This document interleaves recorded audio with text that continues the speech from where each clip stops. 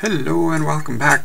This is our first video now dealing with the normal probability distribution, probably the most common probability distribution out there. I would assume, I would predict that even before taking this course you've probably heard of the bell curve, right? The bell curve for exam grades, or professors curving the grades or something like this. It pops up all of the time.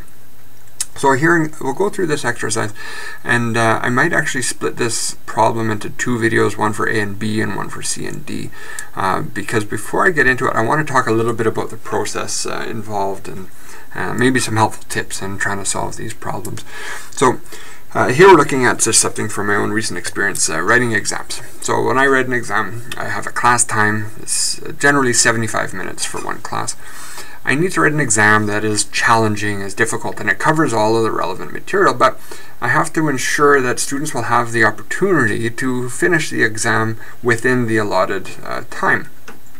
So what I often do, if I have 75 minutes, I'll try to shoot for an exam that will have an average of about 65 minutes. But there's that distribution around that completion time. There's some who finish very early, there's some who take a lot longer to complete the exam. So assume that it's normally distributed. My most recent exam, I had a completion time, an average completion time here of 64 minutes. And I had a standard deviation of 7.28 minutes. So we're describing the location and the shape of a distribution. So what I want to do, any time, and there will be a lot of times, when we're working with this distribution, we are often working with two distributions at the same time. There's this one, your normally distributed variable. In this case, this is my variable of completion times. So it's normally distributed. It has a mean mu of 64 and a standard deviation, in this case, of 728. So that tells me where is this distribution located. That's the mean. This is a measure of location. And here the shape. Is it short and fat or tall and skinny, right? A high standard deviation implies there's a wide range or wide variance of observations around the mean. So if standard deviation is high, then we're going to have a fairly fat distribution. If the standard deviation is low, then we'll have a much skinnier distribution. So this is our distribution of observations. Now, what can we do with this? Maybe not a lot. But what we can do is use the standard normal distribution, which looks something like this. The shape is the same, but its parameters are different and its parameters are fixed. So this standard normal, I'm going to abbreviate it, standard normal distribution, is defined by the distribution that has a mean of 0 and a standard deviation of 1. This distribution, we know all there is to know about this distribution. Well, I know all I need to know about it anyways. I'm sure there are people out there still learning more. From here we can get all of our probabilities that we'll ever be interested in when dealing with these types of problems. Basically what we are doing is, from this distribution of completion times, I draw some value of interest. And in this case, if we look at part A, we're saying what is the probability of completing an exam before the end of class? Okay, so end of class is 75 minutes. So from this distribution of completion times, if this is 64 here, then let's say 75 is up here somewhere. So there's our 75-minute marker. There's our value of interest from this distribution of completion times. So what I want to know is the probability of completing the exam before the end of class. So the probability of obtaining values from that distribution less than or equal to 75. That's 75 minutes. That's our end of class. And x is the completion time, a student completing the exam before 75 minutes is up. So what can I do? Well, Not a lot. What I first need to do is what we say standardize or normalize that value. And so here's where that's coming from, standardize or normalize. We need to convert this through this fairly simple formula. Convert that, there's a sigma, convert that into a what we call a z-score, which is going to be, I don't know, somewhere up here. There's a z value. Convert my value of interest from my distribution of observations, convert that into a z-score, and now I can look up the probability of obtaining a z value from the standard normal distribution less than or equal to whatever is that specific value. So the mechanics are fairly straightforward. It's a straightforward calculation that we need to do. And then all of the probabilities, as I said, we've got lots of information about the standard normal distribution. So once I have that z-score, I can go to the tables, the z-tables, and I can look up the corresponding probability. So for this exercise, my z value, if I plug in our numbers, my value of interest here is 75, minus my mean is 64, divided by my standard deviation is 7.28. So if I pull out my calculator, let's move that out of the way here. Oops. So 75 minus 64 equals 11 divided by 7.28. So there's my value of 151. So this is 1.51.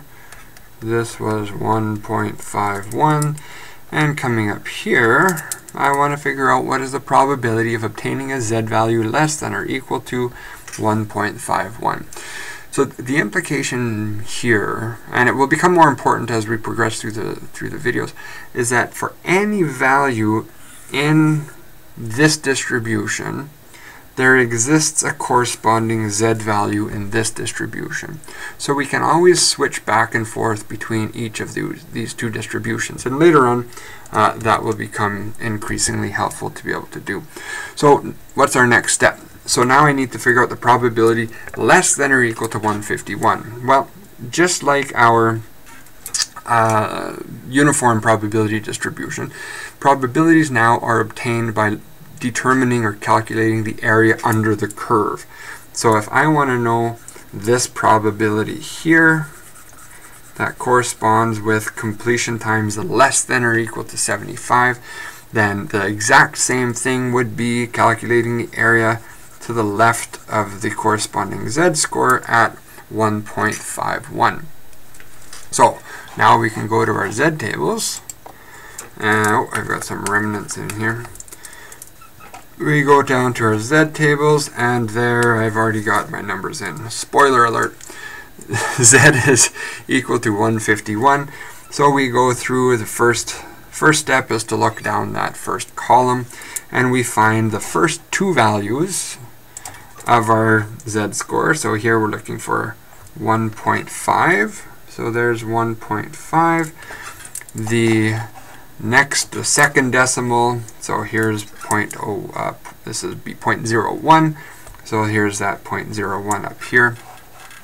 And then where those two come together, come down here and over here, and there's my probability of interest, 0.9345. Notice at the top of my page, this says it's giving me lower tail probabilities or cumulative probabilities. So in this case, I'm always getting lower tail values, and this is for both, whether I have a negative test statistic, a negative z-score, or a positive z-score. So this is giving us, in this case, exactly what we want. And so with the number of 0.9345, here I have 0.9345. So that area to the left of my value of interest is equal to 0.9345. There's my probability that a student completes the exam before the end of class. Good. Part B. what is the probability that a student will fail to complete the exam before the end of class? So here we're looking at the complement of the event. We either finish it on time or we don't finish it on time. Well, if this red shaded area represents the probability of completing it before the end of class, well then the complement to that would be, here's that probability of completing it after the end of class, or in other words, not having enough time, which that corresponds to our standard normal distribution up here as the area under the curve in that standard normal distribution. So in order to obtain that, if I now want to figure out the probability that z is greater than 151, well, the area under the curve is equal to 1. I know that this red area is equal to 0.9345, so this is equal to 1 minus the probability of it being less than or equal to 151, which is what we've already calculated here. So this is 1 minus 0.9345, which is equal to, oh, my calculator's always in the wrong spot. 1 minus 0.9345 equals 0.0655. So there's this area under the curve, 0.0655, and that's the probability that a student fails to complete the exam before the end of class. Okay, so I hope that that was helpful. As I said, I'm going to break this up into 2 videos. I'm already over my 10-minute mark, going on 12 minutes here, so I'll clean this up a little bit, and then we'll start off again on part C. Okay, thank you very much for watching. Bye-bye.